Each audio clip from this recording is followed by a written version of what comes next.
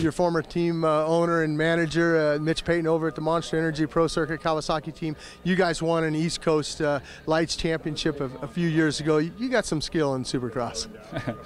I hope so. You know, I've done a little bit over the past few weeks, but just in general, been riding a lot, and had no intention of really doing this race until about 3 weeks ago, 4 weeks ago at Parla, when it all sort of came up. And I've been racing a lot of local races in New Zealand and quite short motos, so I've been really doing a lot of intensity practice, and that's worked out well for this, obviously. So should be good. You know, going back to the about Mitch and those guys, I'm really thankful and fortunate to have this opportunity to put myself out there. You know, it's a great time for me right now, after I took some time off to get myself in a better position, and I feel like I am getting there, and not back to where I need to be winning again, but I'm getting closer and closer at the moment, and this is a great time for me to go out there and see where I'm at, really.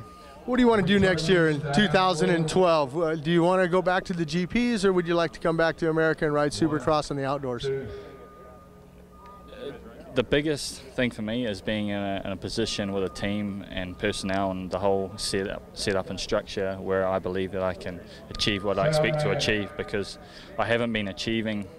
I've been underachieving, and I really want to achieve what I want to. You know, I'm 26 now, and I've had a couple of rough years, and I really still believe that there's still some more to come. I know there's more to come, and I'm getting back to that form again, and I just need to go out and be able to do it now.